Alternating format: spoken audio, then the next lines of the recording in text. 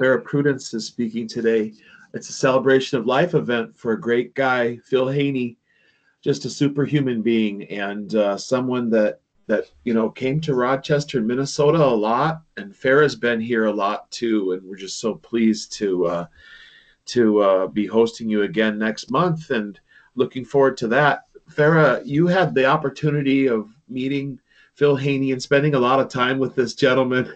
And would you want to help celebrate his life a little bit today by sharing some of your stories and your thoughts on this great man? Absolutely. I would love that. That would be a pleasure. We smile because we're happy we knew him and we're happy for him. We're happy for him. It's our loss. So it's his gain. It's his gain. And quite honestly, Wes, I was thinking about it for this past week and I've just been smiling and I'm like, thank goodness uh,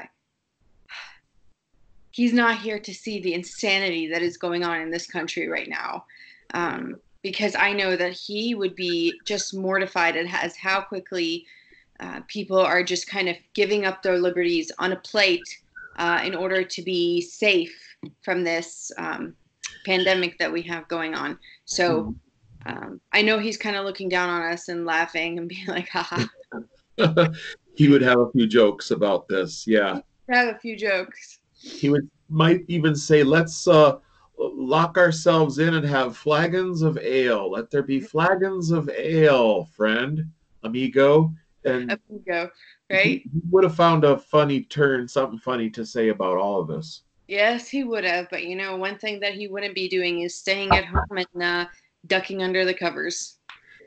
Well, that's an ironic thing you bring up too, because it's really this event that started this whole online, this necessity of adopting, adapting, and improving our means of communication and reaching people, so that if it hadn't been for this pandemic that we're going through and the lockdown, I, by the way, am an essential worker, so I'm just letting everybody know that.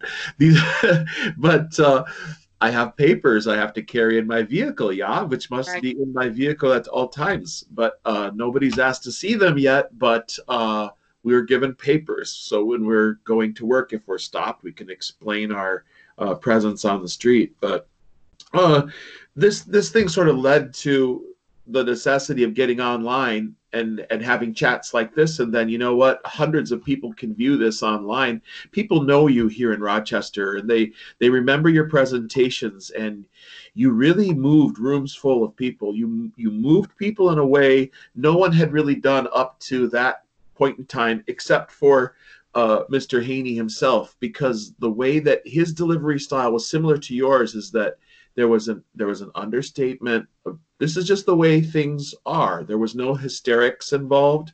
I want to mention before we get too much further that Farrah Prudence, her mission is free the captive.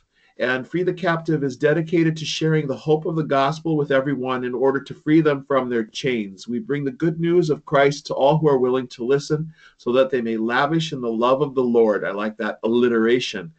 Our ministry focuses Her ministry focuses on breaking the bond that false teachings bring to Muslims.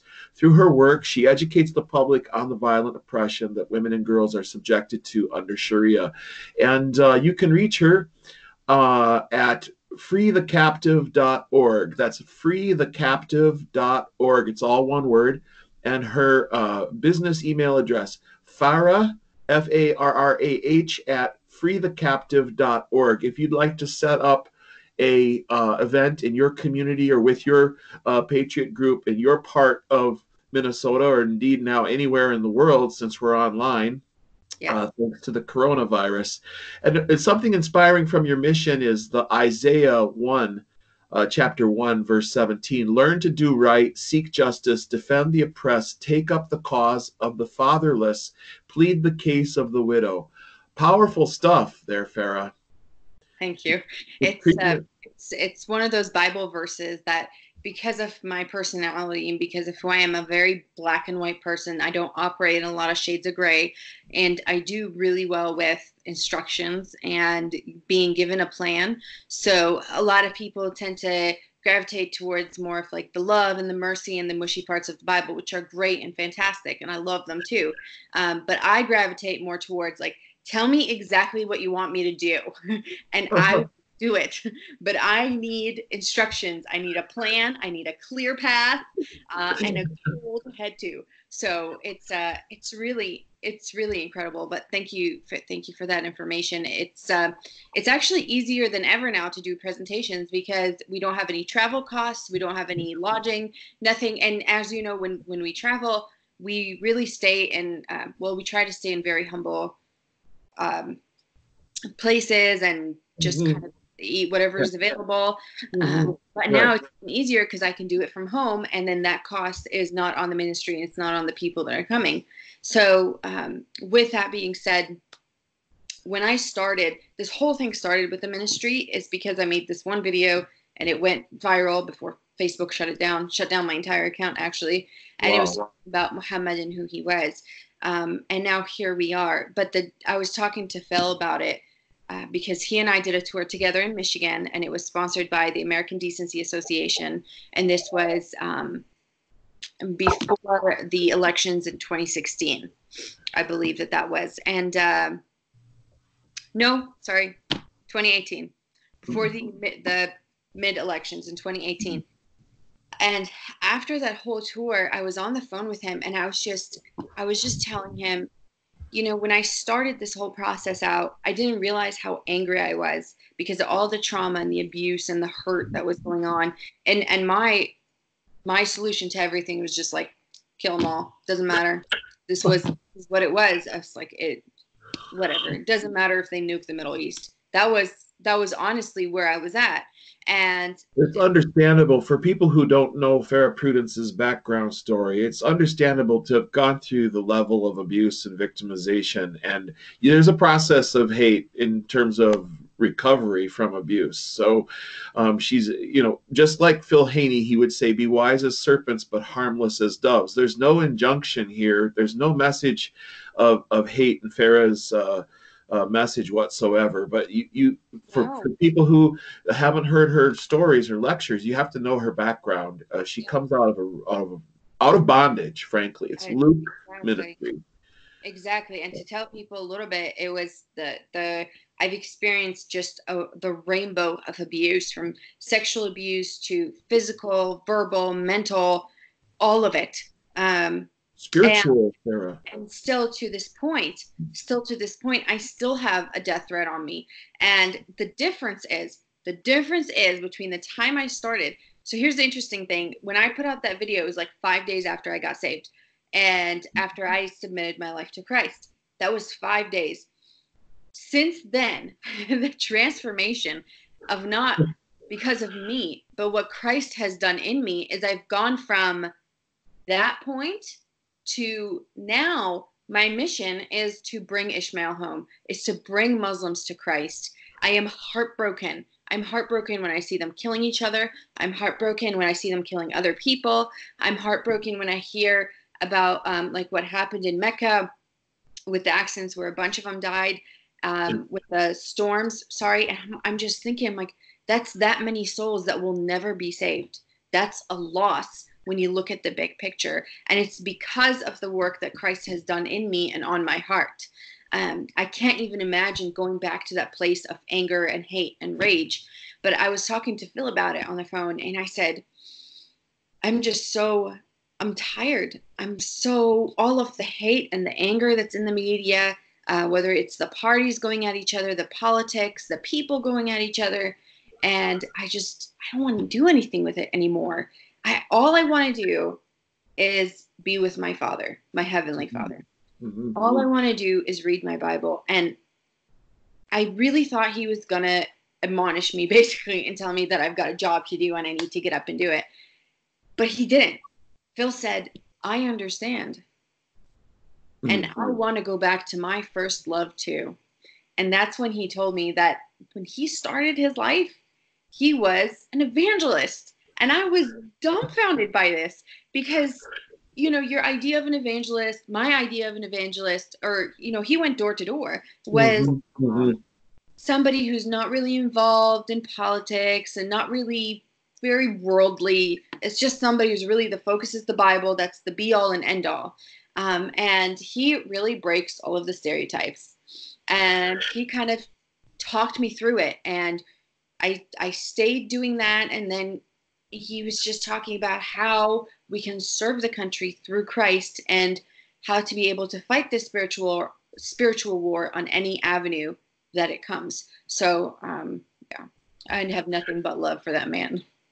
And there you were seeing him in action doing that Johnny Appleseed tour through Michigan, and then he was doing that in Minnesota as well as you've done. He taught through his example of look, here's the facts, here's the original source material, here's the data.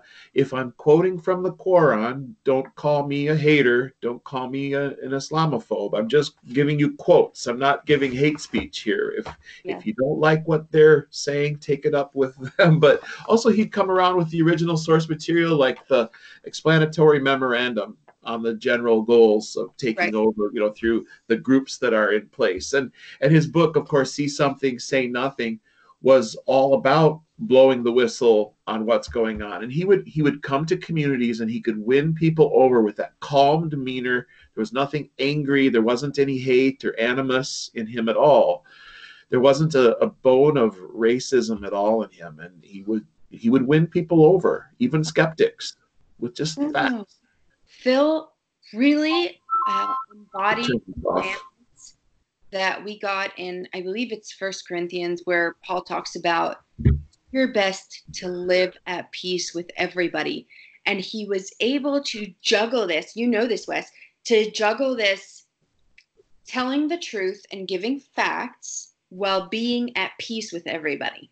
Mm-hmm. And Phil he's awesome. He's totally able to go up. He could go up to a Muslim, tell him all of the facts, remain calm, be under attack, be called names, be yelled at, do whatever it is, and it wouldn't shake him and it wouldn't faze him, and he would have nothing but love for that person ahead of him. I had so many talks with him. He was really excited about the ministry that we have, Free the Captive, and the mission that we put out, Arm Your Shepherd. Totally bounced that off of him. I bounced everything off of Phil. Okay, so everything I bounced off of Phil. I also bounced the idea of Exodus, which is the project that we're still working on. And I can't tell you, I mean, I pitched the idea of Exodus to him. I told him how big it is, and he said, God is bigger. And he went on for like 20 minutes, so excited, talking about getting American Muslims out of the chains of Islam that keeps them bound, even when they're American citizens, and bring them into the light of freedom. And you could just hear that excitement, that smirk on his face. He was just, he couldn't love them more. There's no way this man or anybody could love Muslims or anybody else more, because he truly had a connection to heaven. He truly had God's heart for people. Something you said reminds me of how he would be tolerant of us in our ignorance. He would teach us some new data point about the brotherhood, and he would say, well, this is what's going on, and he would present the slides and present the papers and the material, and someone would ask, sort of, it would be like being in a rocket telemetry class and someone asks about the number line, which Yeah. number comes after 5, and he's teaching calculus. But he never was frustrated. He wouldn't send anybody out of the room. He was a teacher who could reach people where they were at and bring them up to speed really quickly. And Farrah, you mentioned something, the Arm Your Shepherd mission. This is a new effort that Farrah just mentioned she was discussing with Phil Haney. It's a mission that she's been building since 2019. It's a starter kit that's a collection of reference books Yeah. that will help Christian clergy to get the facts and learn about Islam from scholars and those who have experience of Islam firsthand. This kit was put together especially for the clergy, but it's a must-have in every American home, and it's available to the general public. And that's so important. It's part of what Phil Haney's purpose was and his mission was as well, to help reach the pastors about the misinformation that they've been given. Even I've met some politicians and religious people who think that Islam predates Christianity. And so their basic timeline of historical fact of, you know, the just the timeline is a shambles and a mess. It's But dealing with that ignorance was something Philip Haney was very patient with. But I was on the phone with a politician, and they insisted that Christianity had come after Islam, and so I had to give a basic historical primer of the centuries, you know, using the Gregorian calendar numbering system, because I still well, don't understand yeah, why this there's any confusion about that at all. But misinformation is not, when we talk about freeing people from the chains of lies and misinformation, it's not just Muslims. It's also non-Muslims who have been fed this and gobbled it up. And it's laughable to me to a certain extent. It's extremely frustrating because I grew up in the Middle East. And I mean, world history was taught to us in like fourth grade. Okay. We knew what the timeline was. And I'm really sad to say this, but most fifth, sixth graders in the Middle East know more about world history than many of the people here in the States. And that's something that we are going to have to change. I had somebody who a couple of weeks ago, and I try to be like Phil, right? There's a really big standard. But a couple of weeks ago, who came up to me and said, well, you know that the Catholic Church started Islam. I was like, oh my gosh, man. Oh my gosh. Yeah, 2,000 years ago. I was like, first of all, the church has only been around for like 2,000 years. One. Two, at the time that Islam started, there was no such thing as the Catholic Church. The whole church was the Catholic Church. The schism hasn't happened yet. yeah, None of it. The East hadn't moved away from Rome, and the Protestants weren't even a thought on anybody's mind. Martin Luther wasn't even born when Islam started. Islam started 600 years after the death of Christ, or 634, or something like that. So it's really important for us to know what the history is. But Phil was incredibly, incredibly patient. And one of the things that I absolutely loved about him, because I've gone on tour with other speakers, and I've gone to different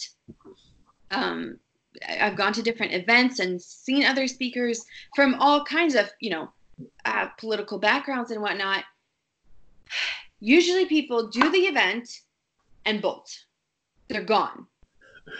Phil, I was so surprised because I was there after the event, and I stay until every last person's questions have been answered, or if they want to talk to me, whatever it is, it's done. I mean, you remember. I remember. Yeah. For the event. The chairs would be all back in the closets. We would have to clean things up and put the tables away, but that was just fine because there were still people that wanted to linger with you or linger with Phil, and they were, he would wait until the cows were ready to go home. He was not gonna kick people out of the room. It was like, Phil answered everybody's question, and he treated everybody at an equal level. He spoke to human beings with such, with such dignity, no matter how asinine the question was. And I could hear people ask a question. I'm like, were you not paying attention to what he's saying? And he would speak to them with dignity and respect. And truly, when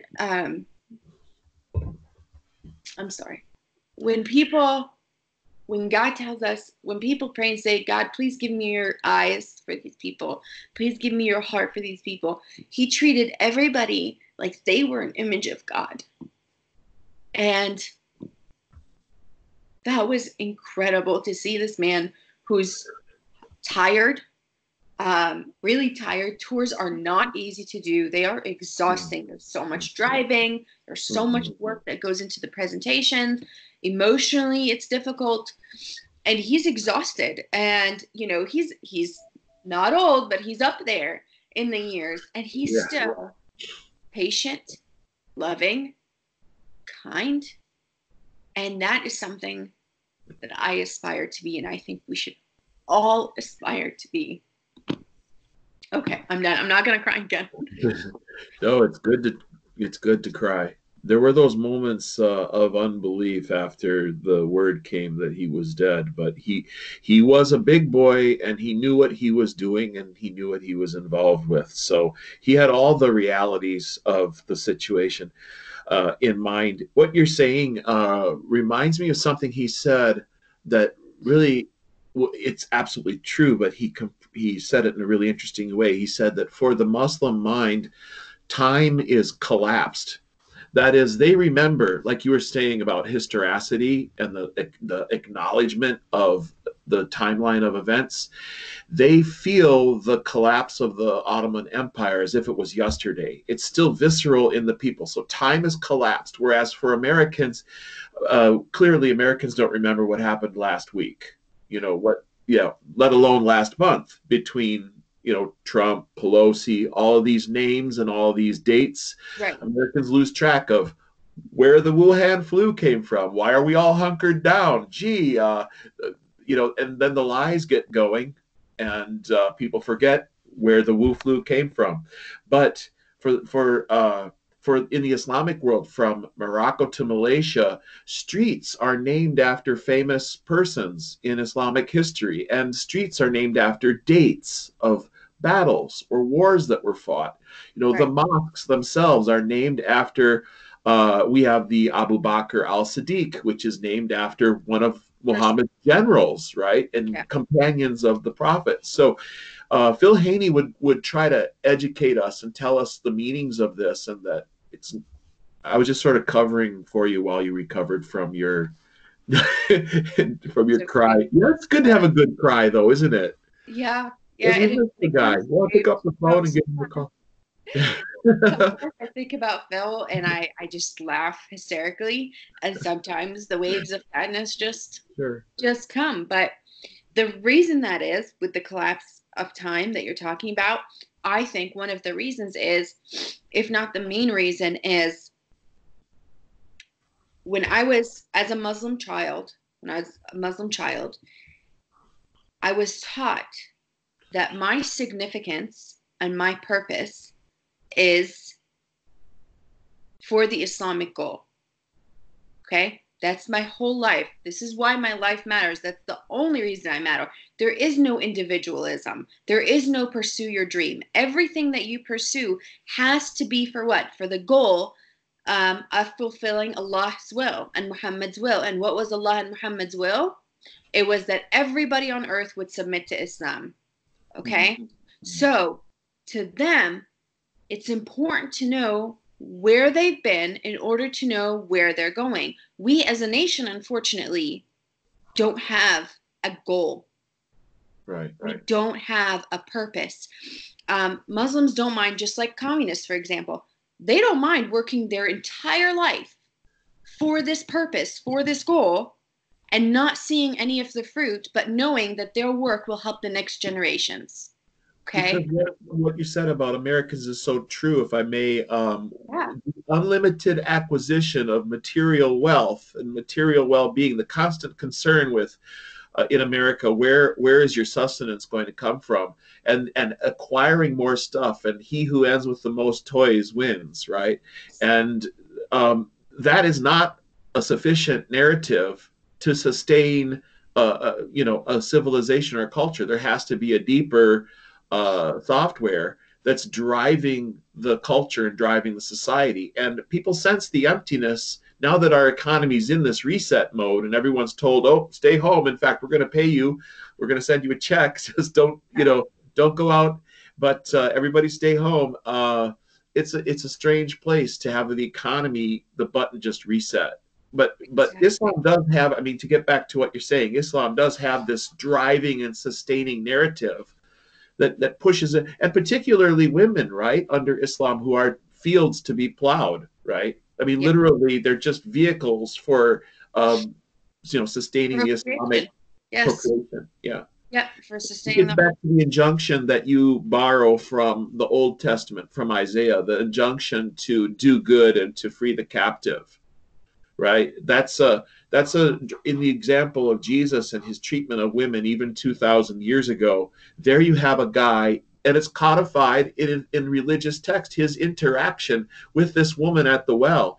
or with the prostitute who was found in the act of adultery, right? I mean, never mind. Where's the guy, by the way? They didn't bring the guy in, or maybe it was another woman. I don't know. But whatever it was, they just brought this woman to him and they want to stone her, right? Yeah. And he says, well, let he who's without sin cast the first stone. There's the example of Jesus versus the example of Muhammad. And you've got a clear, you can't have any Chrislam in between. And Phil Haney spoke against Chrislam constantly. But Absolutely. And he and I were actually talking about a conference that is still in the works. I will still put this on if it's the last thing I do. What did he say? He said, boil those potatoes for a while or something. No, he was just asking me to think on it and to pray on it and to get it going. We were talking about it, but we really wanted to do something to really stand up to the interfaith dialogue, because we both, I mean, Phil has kind of watched me in my journey of being a Christian and becoming more Christ-like, and it really bothered us, the interfaith movement. It really went against everything that we believed in, and it's completely against the truth also. So it's something that we wanted to do. But just to touch back on something that you said, and then we'll move on, is there is an emptiness. You worded it perfectly, that emptiness of getting more stuff. Why do we have such high suicide rates? Why do we have such a high number of divorces? It's because of the emptiness, because as families, as a nation, for the most part, we don't have a common goal. We don't have. Have you noticed that since this whole COVID thing started, nobody's offended at nurses and doctors singing Amazing Grace? Nobody is offended at people praying. Nobody is bringing up the fact that they are being discriminated against when it's a man who is has gender dysphoria and saying that he's a woman and trying to use somebody else's bathroom. It's almost like all made up. Notice that it's only men and women who are dying of the coronavirus. The other 168 genders just aren't there yet at all. Right. So here's the thing. I will take Phil's approach. We have to be sympathetic. We have to have a heart for people. We have to acknowledge that something that Lisa Bevere said that I absolutely love. People's sin is not for our entertainment. It's not a freaking joke. Lisa, who said that? Bevere. I hope I'm saying that right. Yes. She wrote several books. The one that I listened to is called Girls with Swords.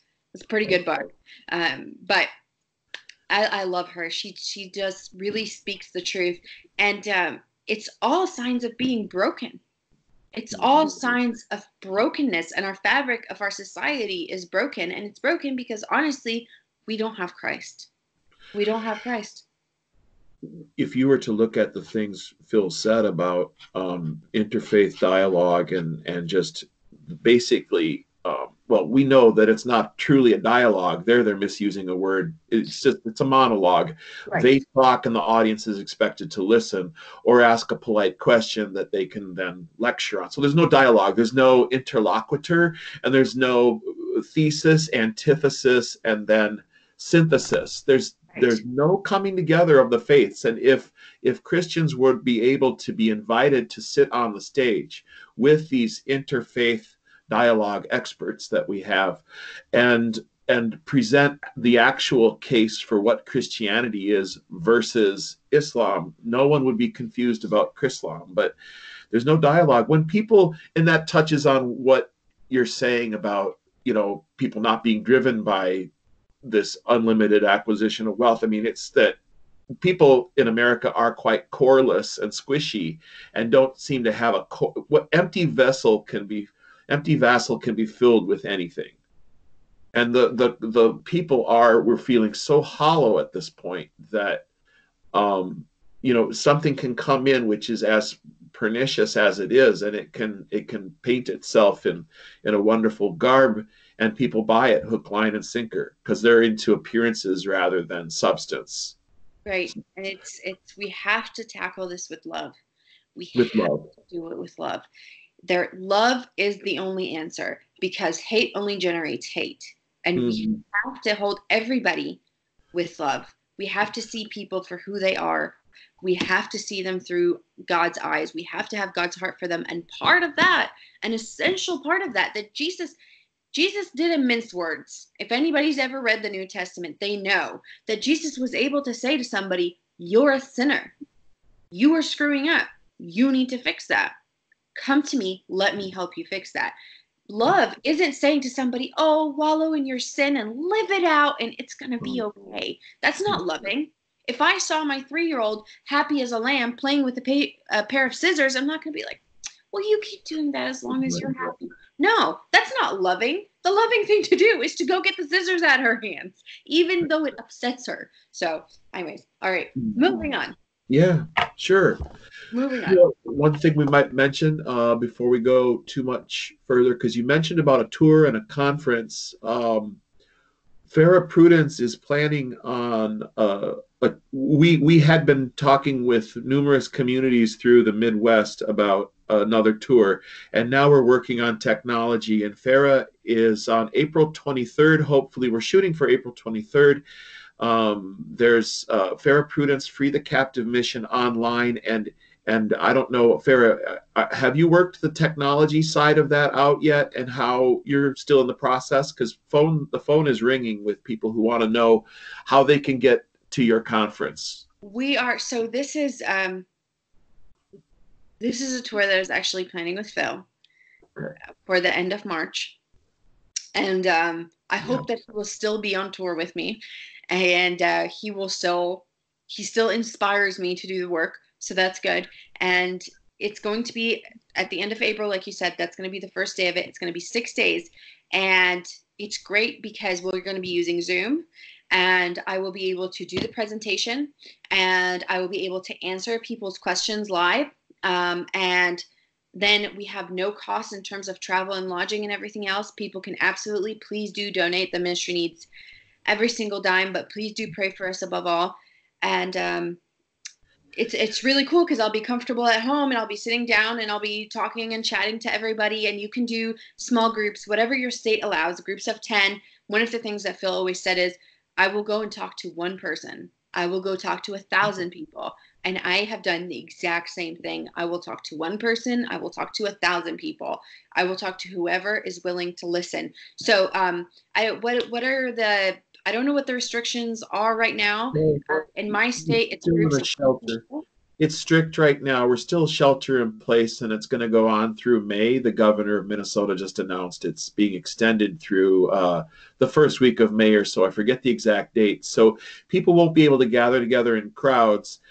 We found that we had some trouble helping our elders set up Skype on their computers. So maybe Zoom is the better way to go, because they just have to click on a link, or they can call in with their phone and listen.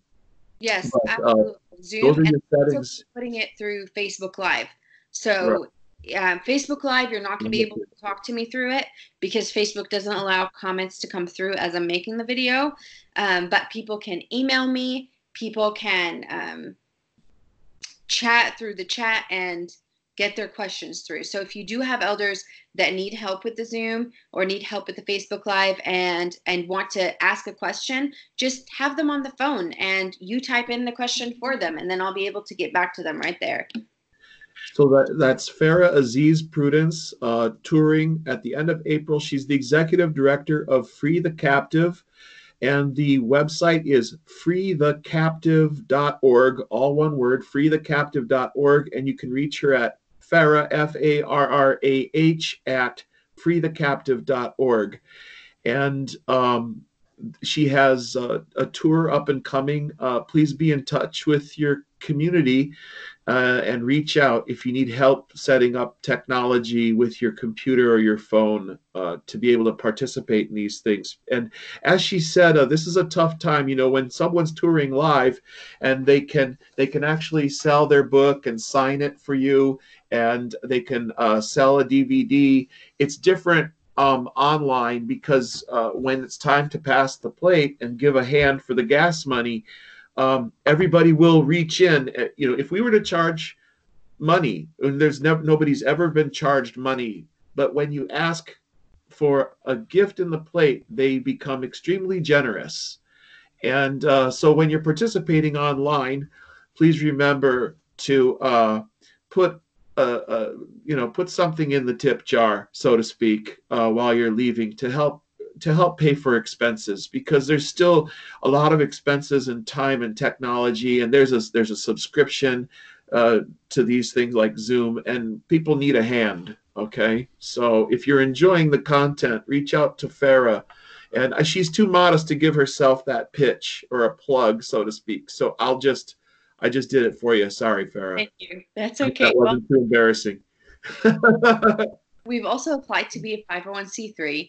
We just had to pay another $600 to the IRS in order to be able to obtain that. So although I work for free, I do not get a dime, not a penny out of this ministry. I work for free. We still have costs associated with the website. We still have costs associated with the work that we do. And this COVID will be over. And when people invite me out to speak, I'd love to say, yes, I can come because I have the money in the account sitting and it will be able to cover my expenses. So I can go there and speak. And this is the only way to do it. And if you know, a free will gift is fantastic. We have merchandise on our website that you can purchase. Excellent books. The only books that I share are books that I have read that I think are phenomenal resources for people to have.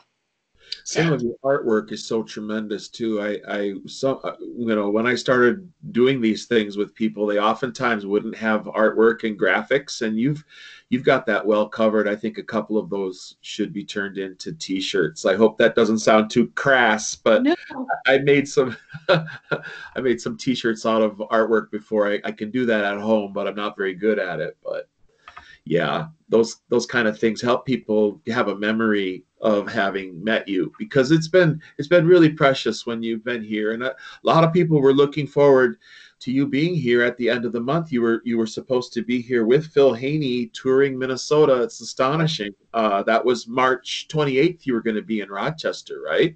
I think it was the end of. Sorry, I'm screwing up my months. Wasn't it? Was it the 28th of February, or no, no? it was the end of March. It was sometime at the Oh end of yeah, March. so it was the 28th of March. It was Yep. just you were supposed to be here a couple weeks ago, and touring a number of communities around Minnesota, and so I mean, thanks for doing this online, Farrah, because this is Sure. a way of getting people prepared for your next month's online conference, and getting them excited about attending that. That'll be good. Of course, of course. But I just want to say something. Phil's book is not on my website. I'm working on getting it on the website. Again, we need money to be able to buy it wholesale. Uh, Mhm. but that book is, I have a shelf in my house. I mean, I have an entire library. It's really a problem, but it's a problem for other people. No, yeah. Personally, my book. I have a shelf that I call my reference shelf, my ref shelf. And these are books that I need to get to right away. I can't look for them. I need to find them. That book is on my shelf, and it is striped with yellow. Yeah, and it's striped with yellow. I actually have somebody, I've been telling people to purchase it and read it. I have somebody who said she ordered it from Amazon several weeks ago, and they keep telling her it's going to get shipped, and still has not arrived to her. But this book is just incredible. Did Phil make an inscription? Here's the one he made for me. Having done all, stand. Yes. So preparation, right? Yes. Preparation, and Right. then deploy the plan. Yep. He did Good. right for me in my book. It's pretty awesome. I was pretty Yep. starstruck, even though I've been touring with him. I'm like, oh, thank you. Yeah, starstruck is a thing. It's funny. It was like trying to get folks to, because he was treated like a rock star, and he was a very humble and modest guy. He would roll into town and make friends wherever he went and win people over.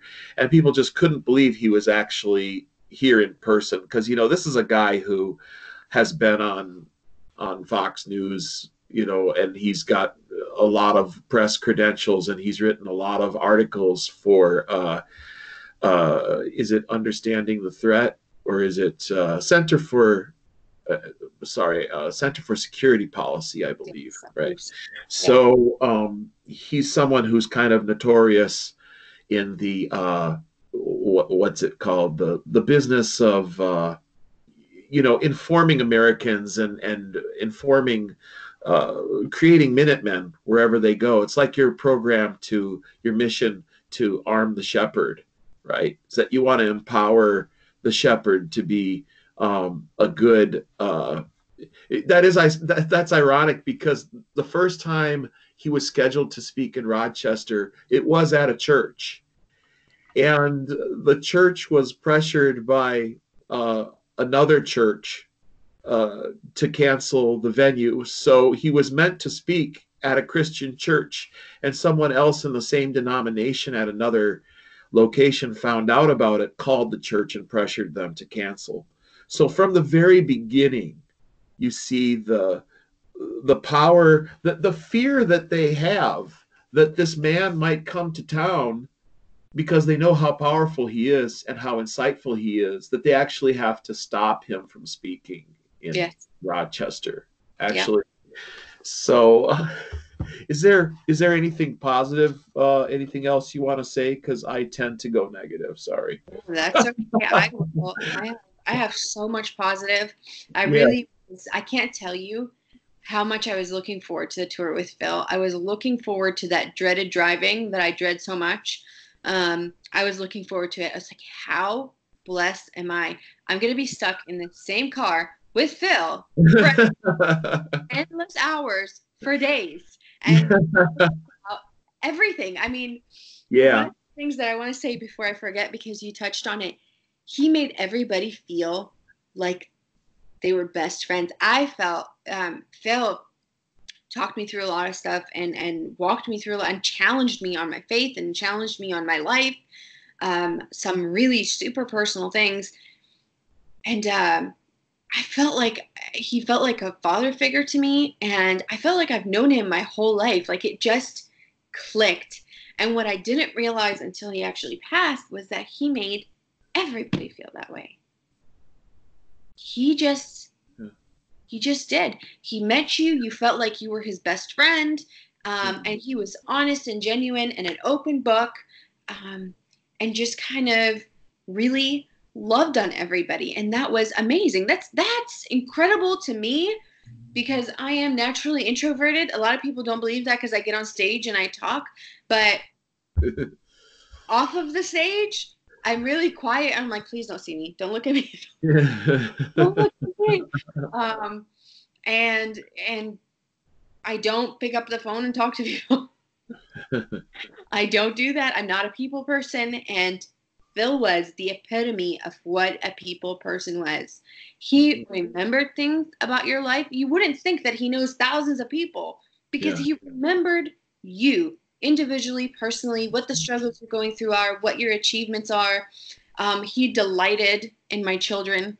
He also loved flowers. He had a thing for flowers. He would randomly, like, I'd randomly get a text from Phil with like a picture. So he's like, look at our California flowers. I'm like, my heart, thank you. I love that. So he had a way of cheering you up, of making you feel like you're family, like you're his best friend. And even though, like you said, he wined and dined with celebrities and knew them personally, he was very humble, super down to earth, would get on the phone with me for like a couple of hours. After a couple of hours, he's like, so are you done talking yet? Are you tired of talking to me yet? I'm like, honestly, no. To go because I have to take care of my children. I have to take care of something else, but it is killing me that I have to get off of this phone call. So he was just I am very blessed to have ever known him, and to have been loved by him. It's really, truly incredible. That's beautiful, and that's a wonderful testimony to Phil Haney's life. It's a beautiful celebration of life, and they are tears of joy. Yes. Tears of joy for Yes. having had him walk with us for a while. That gaunt figure, almost a Don Quixote type of figure, and we miss him. Yeah. And so let's just say one more time, Farrah Prudence, Free the Captive is her ministry, and you can find it at freethecaptive.org, or you can reach her at Farrah, Farrah, at freethecaptive.org. And Farrah, thank you so much for sharing in this celebration of life event for Philip Haney. Thank you. Thank you, Wes. Thank you Thank for having me, and thank you for this opportunity for us to bring the truth out to people because the newspapers and the media did Yeah. not do a good job talking about Phil, and people need to know the truth. So thank you for heading this up. That's incredible. Well, it's just what we have to do. They smacked a dish full of water and the water has splashed all over the place. And so everyone's just doing more now. Everyone's stepping up. Exactly. And so thank you, Farrah. We'll see you next month on tour as well. Absolutely.